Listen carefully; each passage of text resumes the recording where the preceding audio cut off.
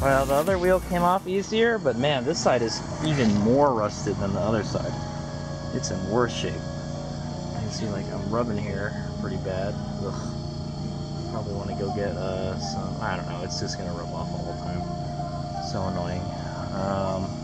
Yeah, so you also have these spider webs around here that don't want to come off with the air gun. And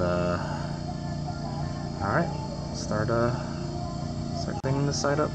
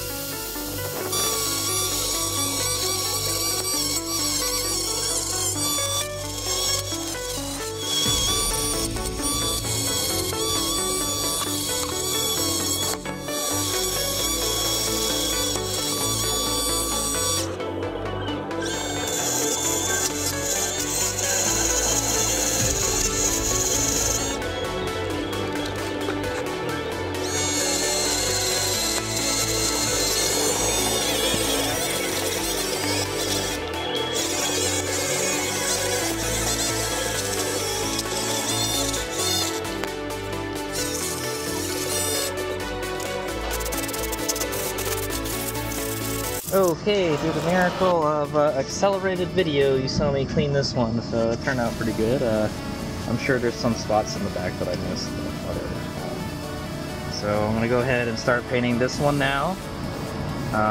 Yeah, let's start painting this one now, and then we'll do the second coat on the other side, and then I'll just hop back on this one. And I know the times are like off, but it's okay. So yeah, so let's hop to it.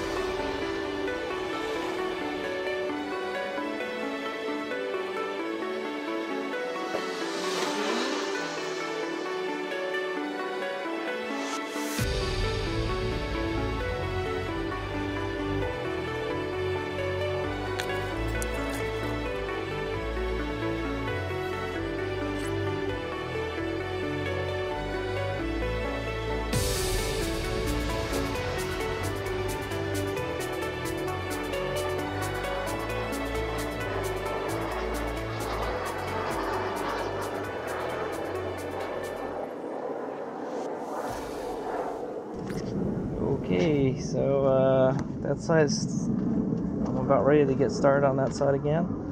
This side is done.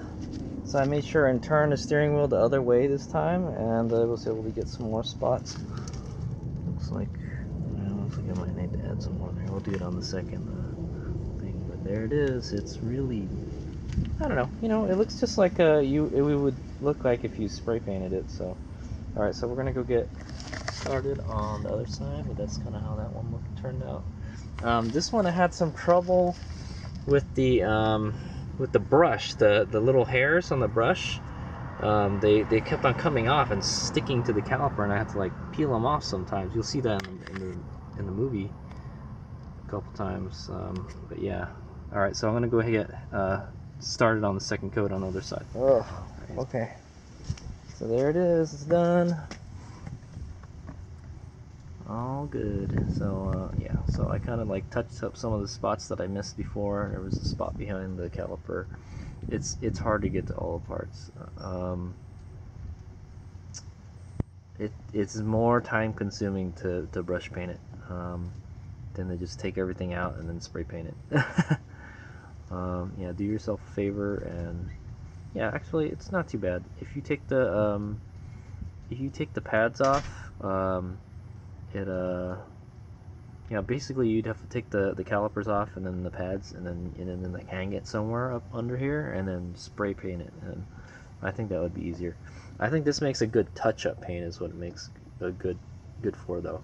So if this ever like flakes off or anything, I can just brush it on and that'll be no problem. Probably just hit it up with some brake parts cleaner and then just paint it, because the brake parts cleaner is kind of like a degreaser sort of. So yeah, so there it is. That's it. It's done. That's the finished product. It looks way better than it did before. Unless you like rust-colored brakes, you know, I don't. You know, I'd rather have them just normal metal color. But those AutoZone calipers are just rusting like crazy, and I just couldn't stand looking at it anymore. So anyway, so the car is like super murdered out now. It's gonna have black wheels and black calipers. I thought about painting them red, but I'm like, yeah. The back ones I'll save for another day. The back ones should be easier, just smaller. So, but you can't move the wheel around like you can on the thing. So maybe you could just do the front of it or something. I think one of these need a new boot too. I'm just gonna have to remember to like take it apart and re-grease it every once in a while. But yeah, man, this car, it's hard finding parts for this car, man. So now I've got the second coat on this done. We've just got to do the second. We got to do the second coat on the other side, but we'll give that another like half hour to dry a little bit, because I kind of just put it on right now. Yeah, so there it is. All right, let's make up. I'll show you the finished product when I get the wheels on. But that's pretty much it for the driver's side right there, or the left side. It looks pretty good. Let's take a look at the ones on the clips. All right, so these I painted a long time ago, and this looks like they're due for a touch-up. Yeah, so a lot of the paint is coming off here. I probably just get the wire brush and just wire that up a little bit, and then yeah, definitely get some brake parts cleaner to get rid of all that brake dust. The calipers are pretty new on the Galant, so they didn't have a whole lot of brake dust. But maybe you'll get lucky, and if you use the air gun, you can blow some of it off. Just make sure you don't inhale that stuff. It's nasty. But yeah, this one could definitely use a touch-up. I even painted the hubs on this on the brake rotor. So this one has pretty much come off. Pretty much all of it has come off. These I painted a long time ago, I think. So yeah, but they're not rusting. Is a good thing. They still look okay, but yeah, the paint is definitely coming off. If you could use just a little touch up, and that's what I think that bottle's good for. That paint is good to touch up. It's not really good to paint it unless you don't want to take the calipers off like me. So you know, it's okay, I guess. It's up to you for how you want to do it. But the benefit of doing it this way is you don't have to take the caliper off. And like, even if I got some paint on the rotors and the pads, it's okay. Don't worry about it. It'll burn off eventually. Them rotors get real hot, so yeah. So it's pretty nice. The Galant now has like the black calipers and has like the black oxide coated rotors. So hopefully they stay black. They don't look rusty. So far they look okay. They've kind of turned into like a gunmetal color actually. Plus that wheel got stuck. This wheel got stuck. So what I might do is I might put some anti-seize on the back of the wheel when I put it back on. so that doesn't happen again. That was kind of annoying. Let's imagine if I had to take that off in like an emergency situation. Alright, so I'll show you the finished product when the wheels are back on the car. We still got to do the other side, and then that should be it. Also, if you're wondering where I got the brushes from, I got these from Harbor Freight. You can buy a big bag of them for like less than $5 or something. So that's why I'm kind of just using it and throwing it away. I think that was the right choice. Now, if you were using, if you were gonna paint like a caliper that was like totally smooth, like this Brembo caliper here. This Brembo caliper is pretty smooth. I've seen smoother. Yeah, usually the Brembo ones are pretty smooth. Yeah, if I was gonna paint this, I would probably use a foam brush. That's what I'm thinking. What I'm wanting to do on these rotors here are paint the Brembo logo red. So that might be pretty good. That might be good to use a foam brush with. But I just want to paint just the Brembo, not the whole thing. So that might turn out pretty good for that. Or I could just use a paint pen. That's what I'm thinking. Maybe a paint pen would be easier to use. Yeah. So see how this is pretty smooth. If I was gonna paint this, I would probably use a foam brush. I don't know. But I don't know how that would turn out if I use those. I think they call them acid brushes. They're more like brushing on flux or something. Shop brushes. Heavy duty horsehair bristles handle everything from glue to flux. Yeah. It's not really. These brushes aren't really meant for painting. Is what I'm gonna say.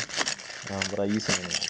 They're cheap, and they get the job done. And I don't really. It doesn't really need to look super pretty. That's what I'm saying. I just keep them in this box here. So they're handy for like putting glue on stuff. And it's you got a lot of them, so you just throw it away when you're done with it. Same thing with these.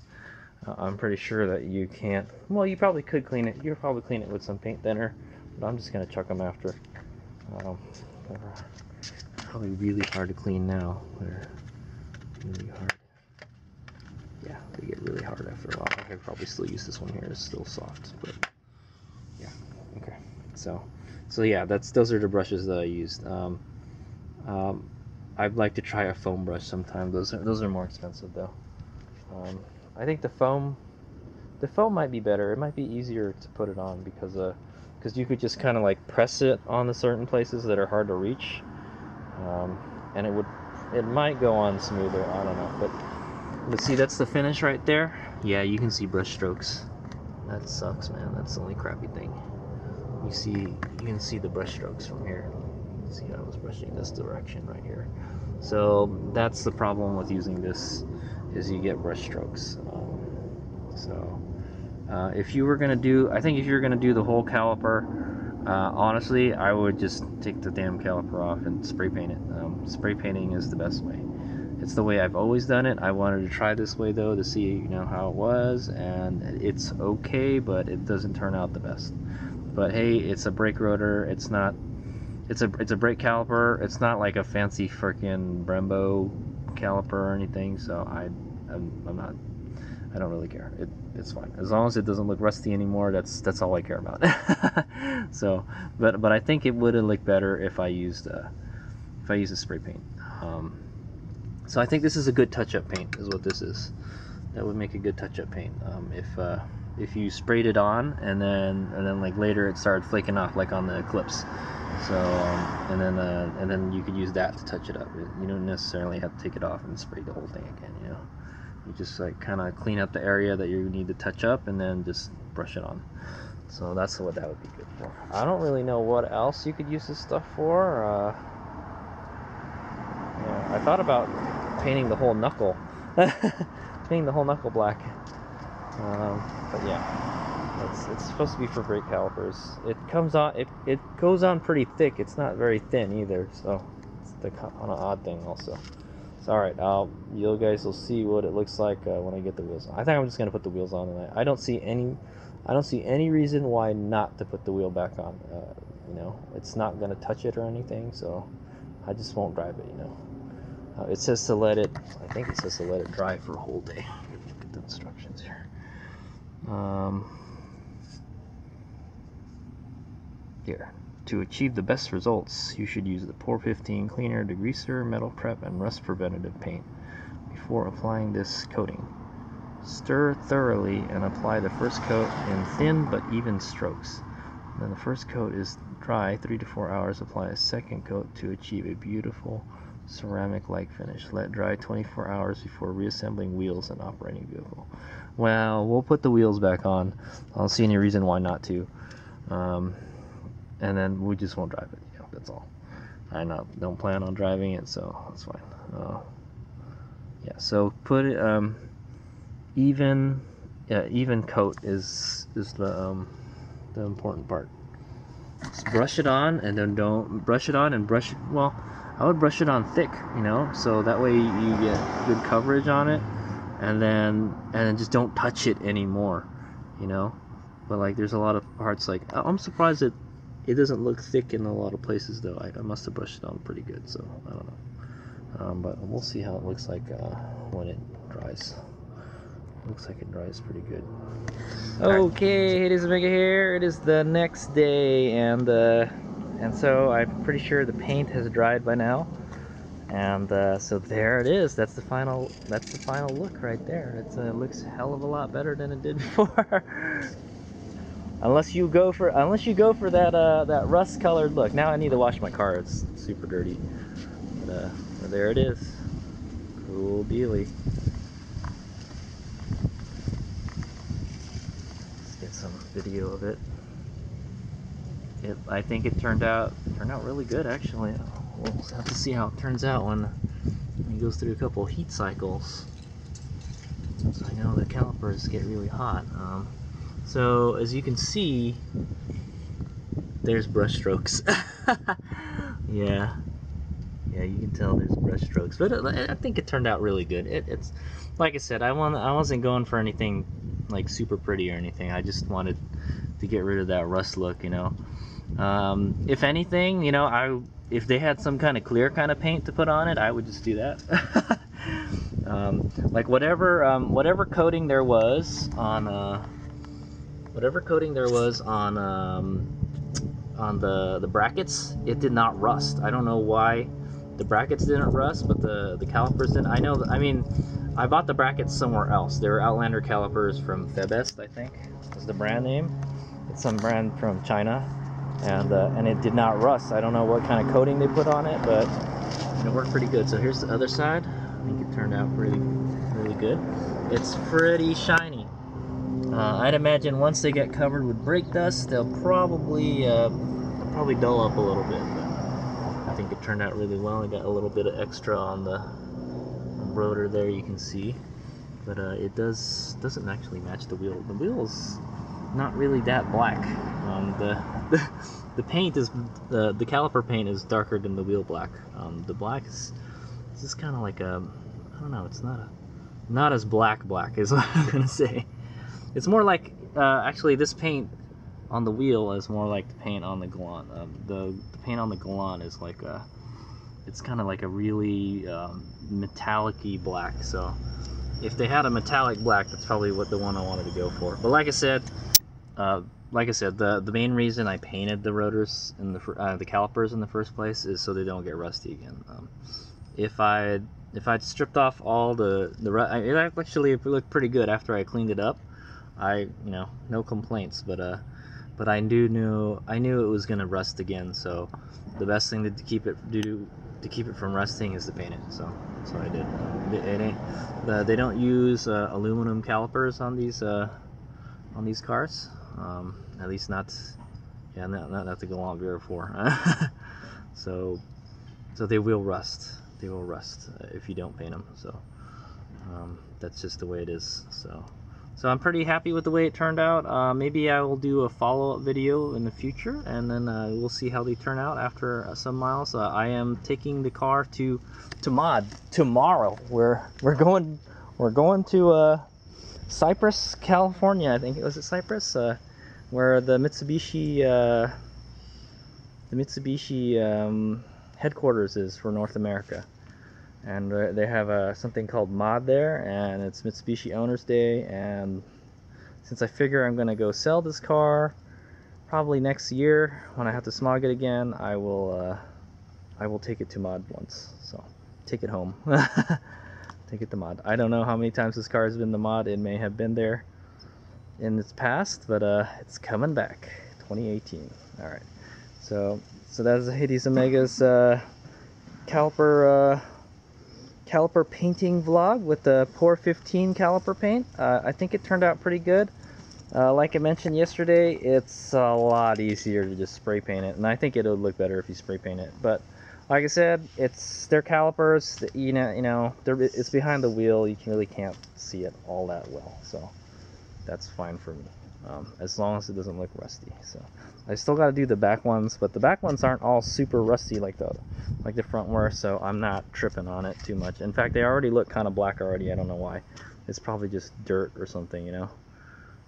Alright, so there it is. Cool deal. Maybe I'll post some pictures of the end results, or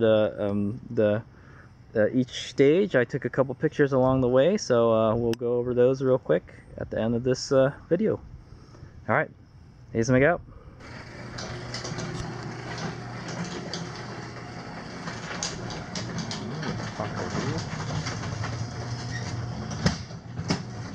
Alright, Haze Omega here.